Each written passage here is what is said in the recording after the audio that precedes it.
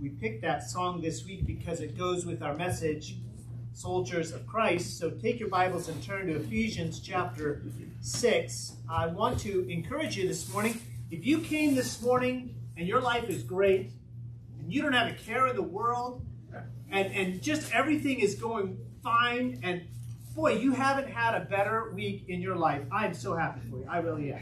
I am overjoyed. I rejoice with you. But I meet so many of you, and I know personally there's been some things in the last month that I say, God, do I have to go through this? Can we do this some other way? And you know what? There's hope in the Bible. There is. There's hope. God doesn't want us discouraged. He doesn't want us, oh, I can't believe this is happening. So I wanted to give you some help for the journey. Last week we talked about the importance of your work. What you do Monday through Friday, Monday through Saturday, what you do, most of your waking hours. That's important to God. And we talked about why that was. Today, I want to remind you that we are soldiers of Christ. And encourage you that regardless of your circumstances, you're on the winning side. Regardless of people who are standing in opposition to you, if you're on God's side, you're on the winning side. Now notice I don't say if God's on your side. The Bible says if Christ be for us, who can be against us? God is pulling for you, but you do have to be on his side. There are people who are rejecting God, people who are in rebellion against God, and frankly, I have much pity for them. They're not on the winning side, but you can be on the winning side. And in Christ, you can be more than conquerors. Ephesians chapter 6. I'm going to read to you verses 10 through 18. Follow along as I read out loud. Ephesians 6, 10 through 18. Finally, my brethren, be strong in the Lord and in the power of his might. I'm going to read that verse again and emphasize those same words. Finally, my brethren, be strong in the Lord and in the power of his might. That's where I find encouragement right there. Because my strength is not enough for the journey. My hope, my courage, my emotional energy, it's not enough. But I can be strong in the Lord. And I can be strong in the power of his might. Verse 11, put on the whole armor of God that you may be able to stand against the wiles of the devil. For we wrestle not against flesh and blood, but against principalities, against powers, against the rulers of darkness of this world, against spiritual wickedness in high places. Wherefore take unto you the whole armor of God, that ye may be able to withstand in the evil day, and having done all, to stand. Stand therefore, having your loins girt about with truth, and having on the breastplate of righteousness, and your feet shod with the preparation of the gospel of peace. Above all, taking the shield of faith, wherewith ye shall be able to quench all the fiery darts of the wicked, and take the helmet of salvation, and the sword of the Spirit, which is the word of God, praying always, with all prayer and supplication in the Spirit, and watching thereunto with all perseverance and supplication for all saints. Let's pray, then we'll look at the first half of this passage. Father, as I come to you one more time this morning, I am not ashamed that we spend so much time in prayer. Because it's on our knees, it's when we're before you in the throne room that we find our strength, that we find that wisdom that we need, that we find grace for our trials, we find mercy when we have sinned and offended you. And you tell us to come boldly to the throne of grace. You tell us that we have access by faith. You tell us that we have in Christ all the riches of your grace for all eternity. So we come boldly this morning to ask for help, to ask for that grace in our time of need, to ask for courage for those that are discouraged, to ask for wisdom for those that are wandering, to ask for a new direction for those that are purposeless or have the wrong purpose, that have been chasing the wrong dreams.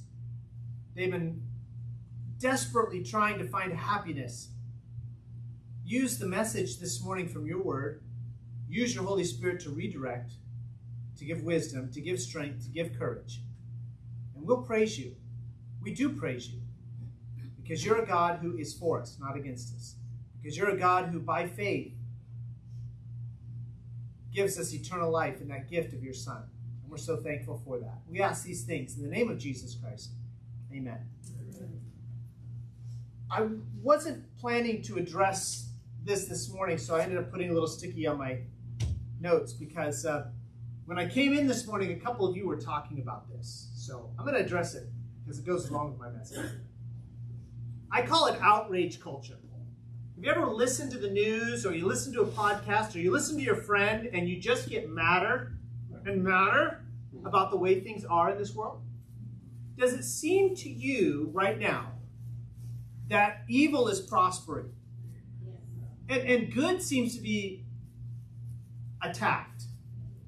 Does it seem to you that those who hate God, those who are in rebellion against him, seem to be winning the battles, and the people that are on God's side seem to be losing? And I'll tell you what, you can get angry about this, but let me ask you this question. When you get angry, when you get outraged, does that help you make the right decision? When you get angry and outraged and you just can't believe that this is happening, do you have the peace of God ruling in your heart? When you turn on the news, or you read the news, or you listen to the news, however you consume the news, and you think, I can't believe that just happened, does that fill you with joy? Do you have emotional energy to deal with your day when you start out outraged in the morning? I'm going to tell you my secret. I don't read the news. Amen. Not much of it. I read enough. I scan some headlines. I have a general idea of what's going on. I understand. No, I won't mention it. I know generally what's going on, but you know what? God didn't call me to be outraged. And he didn't call me to outrage you. My goal in my messages, every once in a while, maybe somebody gets upset, but my goal is not to just say, this is how bad it is out there, get angry. Because I know it's bad out there. Can I tell you a secret? It's always been bad out there. Man has always been wicked. Now, I praise the Lord that there have been times, I'm going to take this off. There have been times in our culture when God has been honored and his word has been exalted. And boy, those of you who have lived through those times, praise the Lord for those times. But God called us to live here and now, not to hope for something in the past. We can only move forward in time. And I believe that we still have a God who's on the throne. He's still in control. He's not up in heaven wondering how he's going to fix things. He has a plan. He's told us what the plan is in his word. And rather than have you outraged and worried about what's going on out there, I want you to worry about your relationship with God and what's in your heart and what's in your life so that you can respond at work as a Christian. And I know that's becoming harder. It's not becoming harder for me. The people who work at this church are wonderful people. But for you, I know it's getting harder. I know it's getting harder to deal with neighbors. It's getting harder to just deal with life. But as I mentioned earlier, in Christ we are more than conquerors. I was reading as I was preparing for this message and just going through my week, I was reading about the events of September 11, 2001. We were preparing, my wife and I were preparing to move from the United States to Mongolia at the time. So we had already sold a lot of our goods. We packed a few other things and shipped them off to Mongolia. That's another story. Shipped them off to Mongolia, and we were living at my in-laws on the morning of September 11th. My mother-in-law woke me up. It was about 6 o'clock in the morning and said, I think you need to come see this.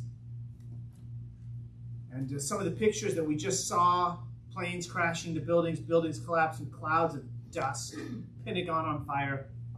I said, okay, Lord, I'm supposed to leave next week, and they just grounded all the planes. You remember that. Domestic, international. Nobody was flying. How are we ever going to get to Mongolia? That was my response on that morning. By the way, God got us to Mongolia. He always does. That's why I want you to focus on a God who's bigger than your problems. But some of you remember that morning. This is a key detail to understanding how the events of September 11th unfolded. here's the key detail. Always before, when people had hijacked a plane, they had some demand, right? They wanted money. They wanted to fly to Cuba. Heaven help them. I don't know why you want to do that. They wanted some political prisoner released.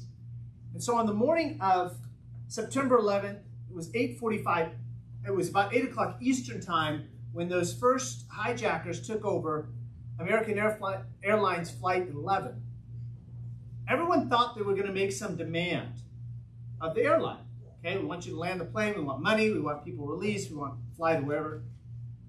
And so they had been taught, just cooperate. Just whatever the hijacker asks you to do, let them do that. At some point, they're going to land the plane. We're going to make some deal or not deal or whatever, and we're going to get you off that plane if we can. Don't worry about it. So they did that.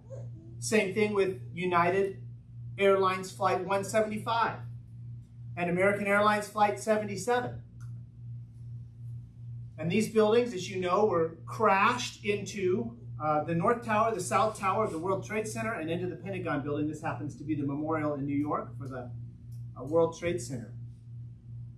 But something different happened on United Airlines Flight 93. On that flight, it had been delayed from taking off from Newark, New Jersey. And then for some reason that's still not clear, we'll probably never know, the hijackers took extra long to hijack the plane. And then they told all the people that were on that plane, there was only 25, 30 people, passengers, some crew, then the hijackers, to get to the back of the plane. Some of those people on the back of the plane, they started to pick up those airphones. You remember when they had those phones in the back of the seats in the airplanes? And they started calling loved ones. They started calling the operator and saying, hey, we're on United Flight 93. We've been hijacked. They didn't know what was going on. That time there wasn't Wi-Fi on planes. I had no idea what was going on. But they began to hear that the other 3 planes that had been hijacked, they hadn't made demands. They hadn't landed the planes. They crashed into buildings. And they said, most likely, they're going to try to crash your plane into a building. Now, there were several people on that plane. I just want to focus on maybe the most famous passenger because of his phone call. His name was Todd Beamer. Todd Beamer was a Wheaton graduate, Christian, knew the Lord, loved the Lord, happened to be on that cross-country flight. And he said, you know what, we're going to make some plans to take this plane back. And he stayed on the line. There was some conversation. It wasn't clear what they could do. It was a single aisle plane. There were some hijackers in the front of the plane protecting the cabin door. But what we do know is about a 20-minute flight from Washington, D.C., United Airlines Flight 93 crashed into an empty field. And the last 2 words that the operator heard Todd Beamer say was, let's roll. They decided it wasn't enough to just sit back quietly and wait to see what would happen to them. They decided they were going to do something about it. And you know, as Christians, we can sit back and we can be outraged. We can sit on the back of the plane and stomp our foot and yell and scream, but it's time to get up and do something. And I don't mean go down to the Capitol building in Sacramento and storm the building. What good would that do us? I mean, in our personal lives, have a relationship with God that's daily and that's vital and that impacts the people around us. It changes our families. It changes our communities. It changes the places that we work. Rather than an outrage culture where we just get more and more angry, I want us to have a culture that emphasizes God's power and God's might in my personal life. Now, men, let me speak to you, because I think men struggle with this more than women. This has been my experience. By the way, I believe there's a difference between men and women. I'm going to get to that later. You know, men, our problem is we don't really want God's might. We want to do it ourselves. We're the type of people, we don't even want to ask for directions. GPS has saved more marriages probably than any other technology invented in the last 10 years. I remember driving around with my wife in the late 90s, early 2000s, and she'd say, honey, listen, you need to turn left. I'm not turning left. I know where I'm going. We get lost. Honey, let's stop and ask. I don't need to ask for directions. Now we just put it in our phone. And if our phone gets us lost, then we get angry at the phone. Probably GPS has saved a lot of marriages. But here's my point, men. We can't do it on our own. That's been our problem. We think we can be the husbands God's called us to be on our own, and we can't. We think we can be the fathers God's called us to be on our own, and we can't. We think we can be the workers. Surely I can get this job done on our own without God's help, and we can't. Neighbors, we can't. I put it right into my prayer list. Ask God for the strength and the wisdom that I need every day to be a good father and a good husband and a good neighbor and a good pastor and a good citizen of this country. We need men like that. That's the type of men we need. Let's roll. Now I want you to notice something. Hold your place in Ephesians 6 and just turn over a couple of pages. The next book is Philippians, to your right. The next book after Philippians is Colossians. Find Colossians chapter 2. Colossians chapter 2, verses 14 and 15 teaches us something really, really important. That we need to understand if we're going to be successful in this war that we are in. Colossians chapter 2, verse 14. And we're coming into the middle of an argument of a comment that Paul is making. So he's talking about Jesus Christ. Colossians 2:14 says this: blotting out the handwriting of ordinances that was against us, which was contrary to us, took it out of the way, nailing it to his cross, and having spoiled principalities and powers, he made a show of them openly, triumphing over them in it. 2 words there, spoiled and triumph. Well, 4 words, because principalities and powers. Does those words, principalities and powers, bring anything to mind about the previous text we read? What are we warring against? Principalities and powers. High wickedness in high places. Back to Ephesians chapter 6 and verse 12. Against the powers of darkness. Notice, though, that these 2 words, spoiled and triumph.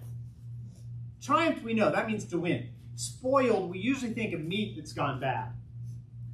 We think of that dish in the back of the refrigerator that got pushed to the back and we forgot about it for a few months.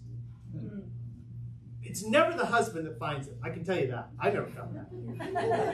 It's always my wife, who's trying to keep things in good order, and she says, honey, what is this? And about the time she cracks the lid, we realize we shouldn't have cracked the lid. That's what we think of when we think of spoiled. That's not the meaning of this word. In a military context, to spoil the enemy means to take away what he has. Not only did Jesus defeat the principalities and powers, he's disarmed them. He's taken their weapons away. Now, go back to Ephesians chapter 6. Does that bring a different perspective to verse 10, where it says, finally, my brethren, be strong in the Lord and in the power of his might? He's already won. He's not only defeated his enemies, he's taken away their weapons. They have nothing to use against you if you are on God's side. But we are in a war. We are in a war. Verse 12 says it this way: we wrestle not against flesh and blood, but against principalities, against powers, against the rulers of darkness of this world, against spiritual wickedness in high places. The problem with our war is that our main battle, these principalities and powers, these spiritual wickedness in high places, it's an unseen enemy. By the way, this is another complaint I have with outrage culture. When we get angry, we usually get angry at a person or a political party, or we get angry at the government, or we get angry at hospitals or doctors. We're getting angry at all the wrong things. The battle is not primarily against people, and that's why trying to, capture a building is not going to change our nation. Our battle is against an unseen enemy. But it's an unseen enemy that's already defeated. God's already taken their weapons away from them. But what is our enemy's goal? John 10:10 says this, the thief cometh not but for to kill, steal, to destroy. That's our enemy's goal. Now, how is he going to do that if he is weaponless? If Jesus has already spoiled principalities and powers, if he's already taken away their weapons, he's triumphed over them, how is our enemy going to hurt us? You know how he's going to hurt us? He's going to manipulate our minds so we're worried about the wrong thing. I played basketball growing up, and one of the fun things about basketball is when you've played with a couple of guys long enough that you know what each other are thinking. And I would learn, I had it was actually my brother-in-law, my wife's brother, he was a really good player, and what he would do was he would look one way, and that was my cue to take off running behind my guy. He'd look one way and then pass the ball without even looking, because he knew where I was going to be and I knew where he wanted me to be. And I don't know how many times we fool people that way. Misdirection. That's what our enemy does. Misdirection. You need to be mad at the governor. You need to be mad at the hospital. You need to be mad at your neighbor. You need to be mad at your coworker. That's not where the fight is. Right. Now, I'm not saying you've not been treated unjustly. Maybe you've been treated unjustly. I don't know. That's not where the fight is. Amen. That's not what you need to be angry at. And we're so busy trying to get revenge. We're so busy trying to show people how wrong they are that we're missing where the real fight is. And the enemy's winning. Even though he's a defeated enemy. Even though he has no weapons. We're in a war. And we're called to stand. The temptation is we want to sit this fight out. Again, the enemy is defeated. He's disarmed. So the only way he can win is if he gets enough of us to just say, okay, that's okay. This isn't my fight. I'm just going to sit there. Whew, this is a lot more comfortable than standing in front of all of you. But what's God called us to do? To stand. And not to stand against our neighbor. Not to stand against our government. Not to stand against the hospital. But to stand against these principalities and powers that are already defeated. We're going to talk about how we fight this battle a little bit today, a lot more next Sunday. But I want you to understand you are in a war and you're called to stand. But not only are you called to stand, 4 times he says stand. Verse 11, that you may be able to stand against the wiles of the devil. Verse 13, that you may be able to withstand in the evil day, and having done all to stand. And then verse 14, stand therefore. God wants us to stand against these principalities and powers. And again, we'll talk more about how that works more next week. But God calls us to stand, but not to stand alone.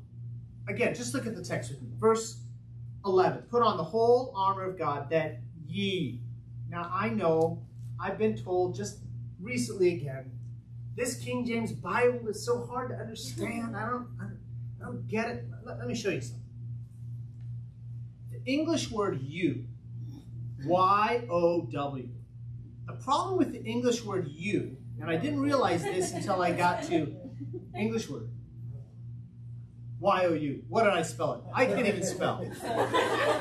Just ignore me. The problem with the English word you, and I didn't understand this until I got to Mongolia, is it covers a lot of things. It can cover one person. I want you to go to the store, and I'm only talking to David, and it can cover a lot of things. I want you to sing with me, and I mean all of you. How do you know the difference? Well, in your King James Bible, if you see the word thou, T-H-O-W, it's speaking about one person. T-H-O-W. Oh. It's okay. W-U, it's all the same thing. I'm going to have to quit spelling. If you see T-H-O-U,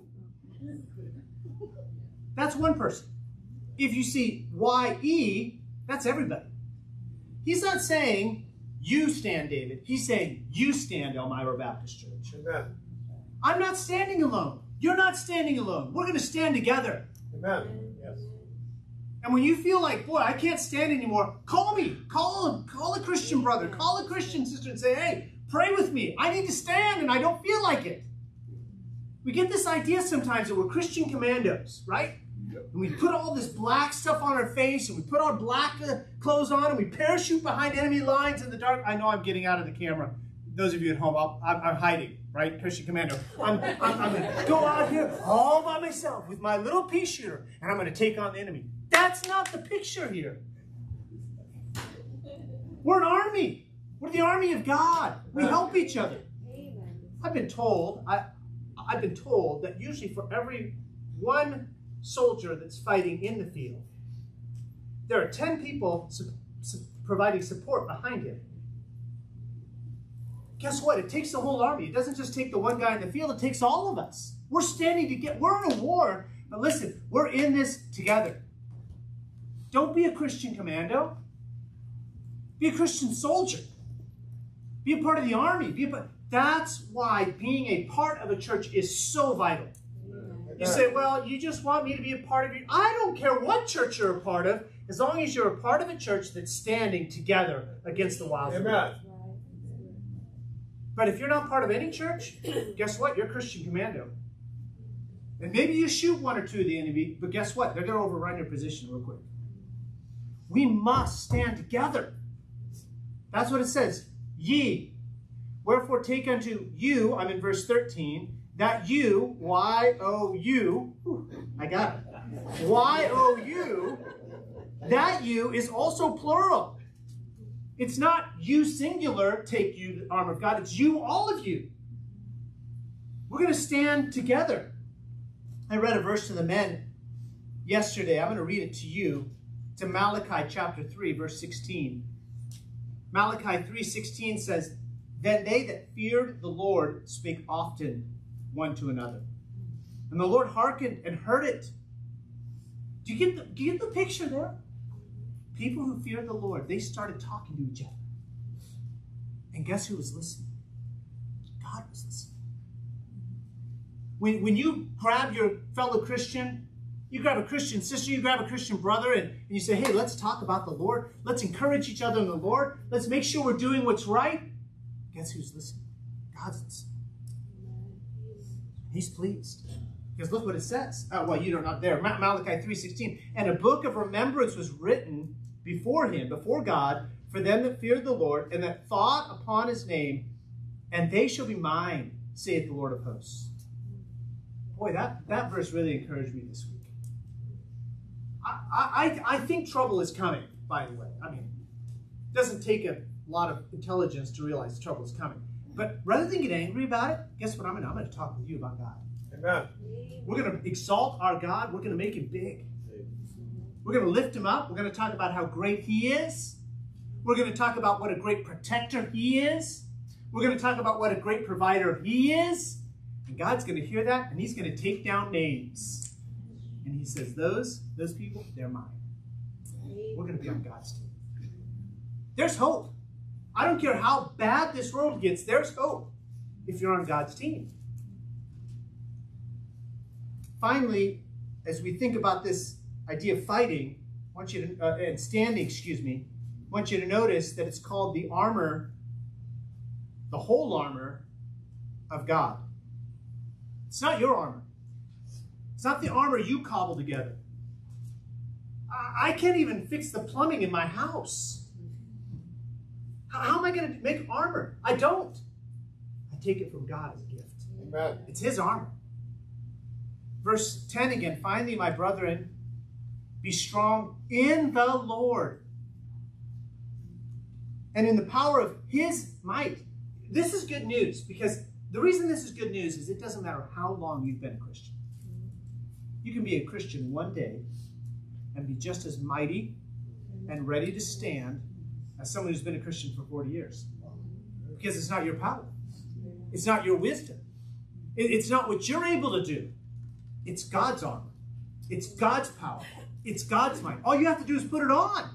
You say, Pastor, I'm just a young Christian. I don't know what to do. Listen, you come tonight, 5 o'clock. Come Wednesday night at 7 o'clock. Next Sunday morning, 9:45. Next Sunday morning, 11 o'clock.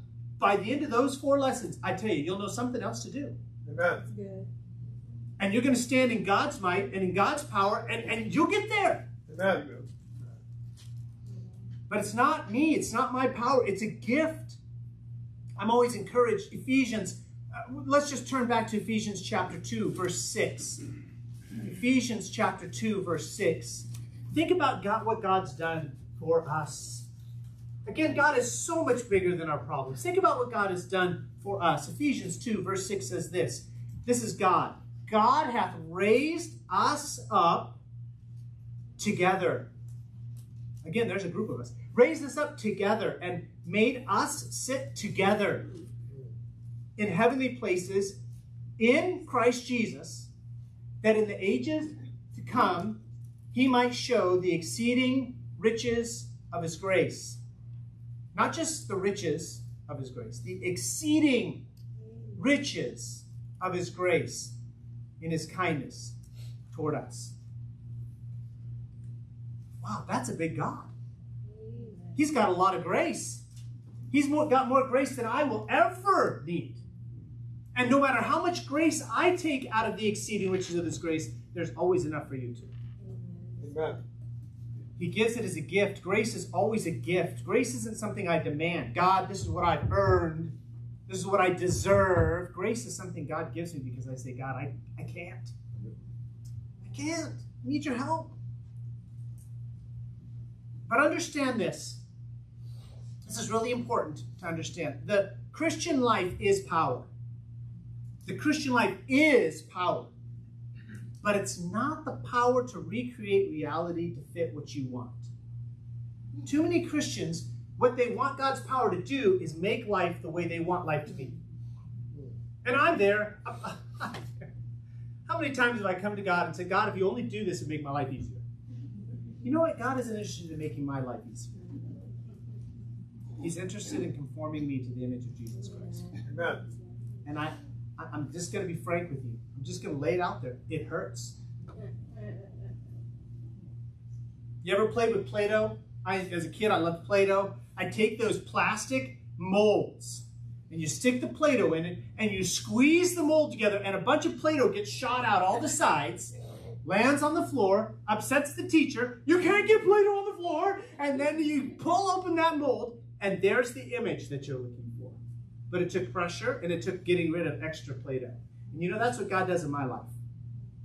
He says, oh, you've got a little bit too much of that, and you're a little bit too comfortable. I'm going to put you under pressure. I'm going to get rid of this piece you don't need anyway, and I'm going to conform you to the image of Jesus Christ. Amen. And we say, no, God, I don't want that.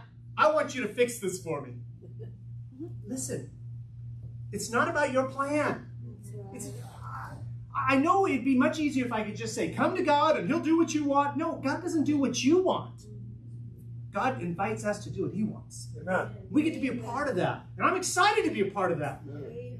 And I'd much rather have what God wants for my life than what I want for my life. Ephesians 2, verse 10, we just looked at verses 6 and 7. Notice what Ephesians 2:10 says. For we are his workmanship. Whew. We're God's creation. God gets to decide what we look like and where we're born and who we're born to and who our parents are and who our children are, what country we're in and what our government looks like.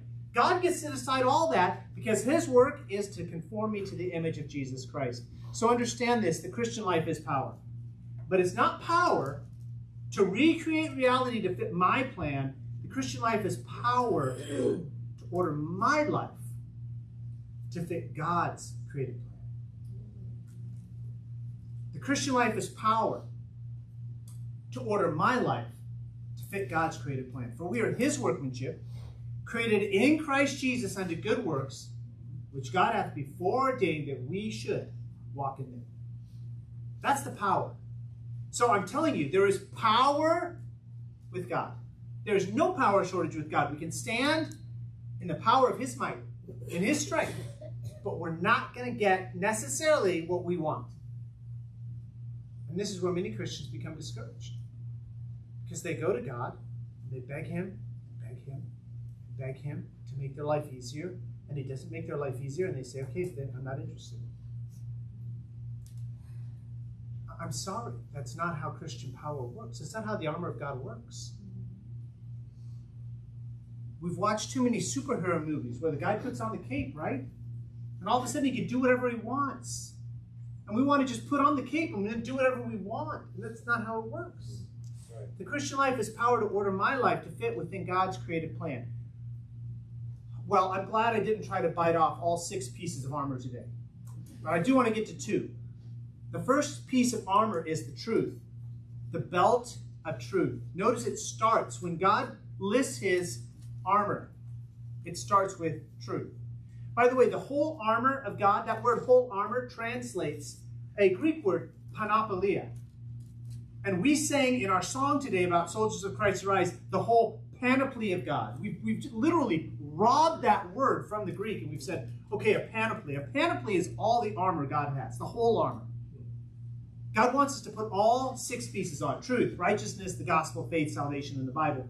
But we're only going to get to 2 today. So if you want the other 2, guess what you have to do? Come back next week. Amen. You say, why do you do that? Because I don't trust you. I don't. If I give you the whole thing today, you're not going to come back next week. Right, Marcus? Yeah, I'm talking to you. You going to come back next week and hear the other half? He's thinking, okay.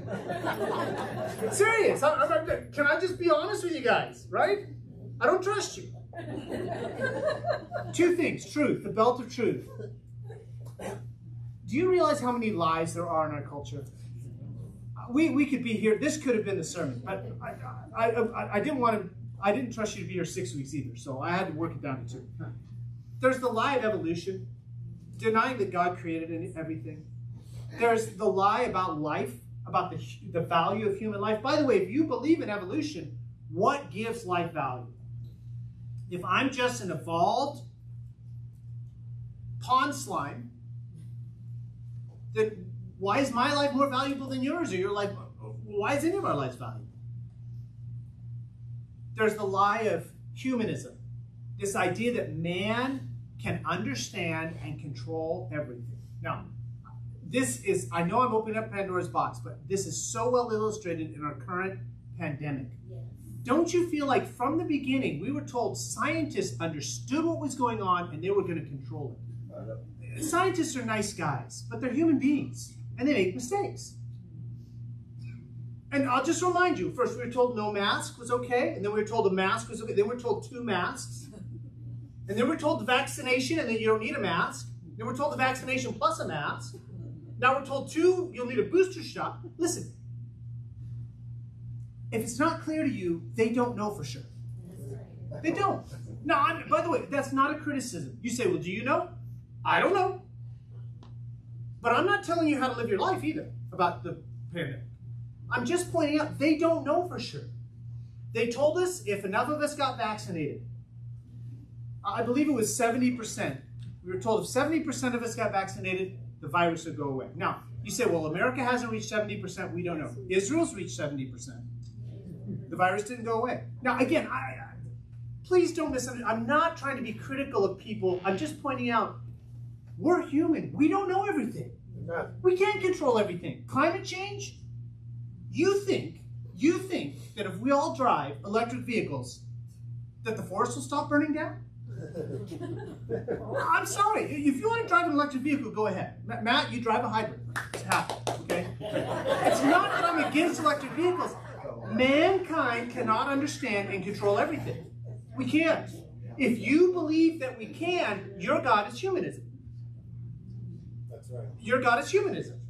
We don't worship humanism. We worship a God. God is in control. He does know everything, and he does control everything. Now you say, well, I don't like the way he's controlling it. Join the party. But I believe he does control everything. Yes. And I believe that when I need wisdom for my next step, God says, if any of you lack wisdom, let him ask of God, who gives to all men liberally and upbraideth not, and it shall be given him. That's the truth. The lie is humanism. They lie to us about male and female. They lie to us about Jesus Christ being the only way of salvation. I've met countless people who say, I'm so glad Jesus Christ works for you, but my truth is different. No. The Bible says Jesus Christ is the way, the truth, and the life. No man cometh to the Father but by him. We're going to get back to that in a minute. So to wear the belt of truth means that we recognize that God is truth, Jesus is the truth, and that he gives us all the truth we need right here. Now, that doesn't mean I turn my mind off. I tell you what, to read this Bible and understand its application in my life takes a lot of thinking. But it's going to start right here. It's not going to start with what the scientists say, even though they're nice people. It's not going to start with what the government says. I'm not against the government. I'm just saying it's not going to start there. It's going to start with what God says. Amen. It's not going to start with what my biology teacher tells me about evolution. It's going to start with what God says. It's not going to start with what my neighbor says he knows to be true because he's talked to the aliens when they abducted him. It's going to start with what God says. That's what, to wear the belt of truth, that's what it means. You're going to start right here.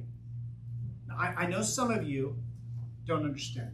You're like, you mean this book that's thousands of years old, you're going to base your life on it? Yeah. Guess what? Every person in this room is basing your life on something. That's right. Something. And maybe it's your own intelligence.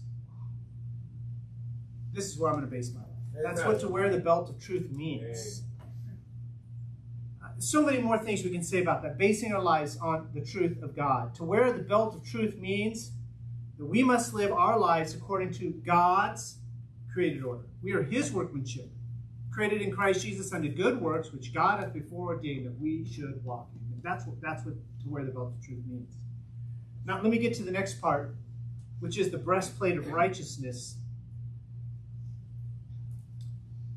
Philippians 3:9, just a book over, but I'm just going to read it to you. Philippians 3:9 says, "And be found in him," that's in Jesus, "not having mine own righteousness, which is of the law, but that which is through the faith of Christ, the righteousness which is of God by faith." I quoted that verse to begin because I want you to understand the breastplate of righteousness is not your righteousness. If I had to wear my righteousness as a breastplate, it would look more like a thin cotton t-shirt. And guess what? Nobody wants to go into a battle with swords wearing a thin cotton t-shirt. That would be my righteousness. In fact, it would have holes in it. The thin cotton t-shirt would have holes in it. But boy, you put on the righteousness of Jesus Christ. Amen. That's armor that can't be penetrated by me. It's not my righteousness, it's your righteousness. Notice it says the righteousness which is through the faith of Christ. In the previous verse I read in Ephesians chapter 2 and verse 6, notice it says, "And hath raised us up together and made us sit together in heavenly places in Christ Jesus." So let me ask you the question, and this is rhetorical. Whose breastplate of righteousness are you wearing? Now, I know some of you are like me. Simple things help you understand. I want to talk a little bit about what it means to be in Jesus Christ. And I want to use an ordinary cup, biodegradable, and some animal crackers. They claim these are edible. I hope they are, because it'll go far in my illustration. This is what it means to be in Christ. You know, when God looks at Scott Dean, he sees an ugly, sinful, careless, callous human being. I'm nothing. In fact, I'm worse than nothing. I'm an active rebel against the God of heaven on my own. But put me in Christ Jesus, and now when he looks at me, he doesn't see me at all. Guess who he sees? Jesus Christ. That's the righteousness that is by faith. You know what our enemy wants to do? He wants to kill and to destroy. He literally wants to. Those are not good. Get those crackers too. I'll let you try one after the service. They're stale. I knew that when I opened it. But here's my point. The Bible says, "Be sober, be vigilant, for your adversary, as a roaring lion, walketh about, seeking whom he may devour." I'm not eating the second one, but he's trying to eat you. That's what he's doing. You place me in Jesus Christ, and I have all the righteousness of Jesus Christ. This armor of righteousness, this breastplate of righteousness is not me being a good person. You say, "Well, I really like you. I think you're a nice person." That's fine, but before a holy God, I am not a nice person. The breastplate of righteousness is the righteousness of Jesus Christ. You say, well, you know, Pastor, that's really nice, but I'm a bad person. It doesn't matter. You can be a murderer. God can save you. Amen. You can be a thief. God can save you. You can be selfish, self-centered, and conceited, and God can save you. You can be a wreck, and God can save you. It's the righteousness of Jesus Christ is my point. It's not me. You say, well, I don't even have a tie. What does a tie have to do with it? Come on. Put a tie on over a t-shirt with holes and go out to battle? That's dumb. The enemy's just going to grab your tie and strangle you. I want the breastplate of righteousness, the righteousness of Jesus Christ. That's what I want. That's what you want. We want that righteousness that is by faith. The faith in Jesus Christ. I want you to take this verse with you this week. Ephesians chapter 6, verse 10. Look at it with me again. Ephesians 6:10. Finally, my brethren, be strong in the Lord and in the power of his might. Memorize that verse. Write it down on a card. Read it over and over. Amen. Meditate on it. Because this week you're going to go out Monday, Tuesday, and Wednesday, and Thursday, and Friday, and Saturday. You're going to go out in your days to work, and you're going to go out on your days off, and you're going to go in the power that is in Christ Jesus. But before I get to the invitation, I just want to ask you, whose armor, whose breastplate of righteousness do you have on? Your own or Jesus? Because I've met a lot of people that are going through life, they're trying to get to heaven, they're trying to please God, they're trying to get to eternal life by their own goodness. They give money to the church, and they come to church service, and I don't know how many men I've talked to, they say, well, I'm a good father. I'm happy they're a good father. But that doesn't get people to heaven. That doesn't give us eternal life. Well, I pay my taxes. I hope you do. The Bible tells us to pay our taxes, but that doesn't get people to eternal. And if you're on the other end of the spectrum and you say, well, Pastor, I just came today because I don't know what else to do, and frankly, I'm a wreck. I have nothing to offer to God. That's exactly where God wants us. Amen. I have nothing to offer to God. I just come with my t-shirt full of holes, and I say, I'd like the breastplate of righteousness, please. Amen. And it's the whole armor of God, not mine. Whose armor do you have on? And then second, Christian, are you putting on the armor of God every day? You know what we do? We put it on Sundays because we know we've got to look good for church. I'll be frank, I'm not as concerned about what you look like Sunday as I am Monday through Saturday. Amen. Now, I do want you to look nice when you come to church. I'm not talking about what you wear. I'm saying come with a smile. Come excited to be here. That's what I'm saying. But it's more important to me how you go to work Monday through Saturday. It's more important to me what you do on your day off. Are you putting on the armor of God? We're about to sing number 306, Pass Me Not.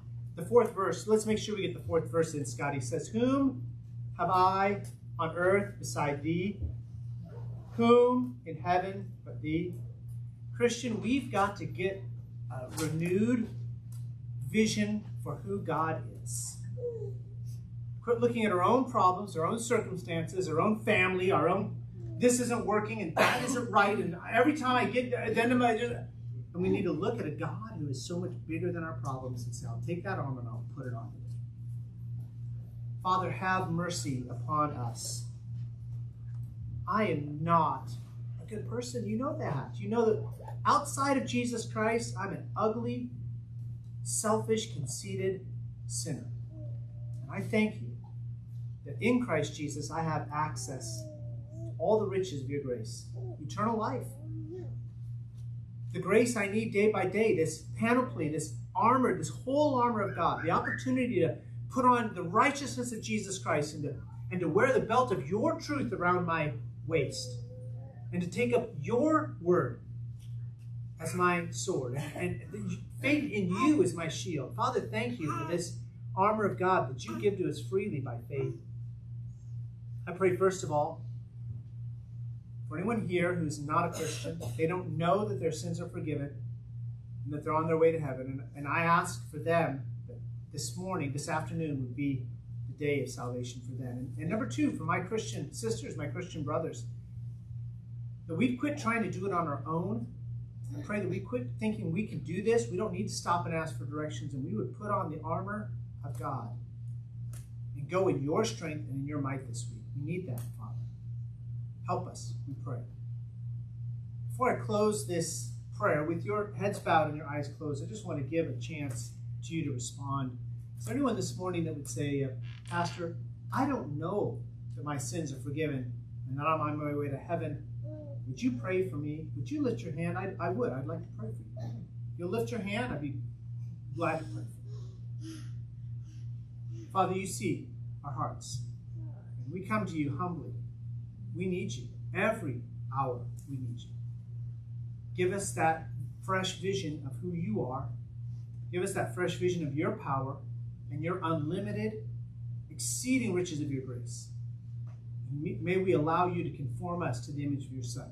We pray these things in the name of your Son, Jesus Christ. Amen.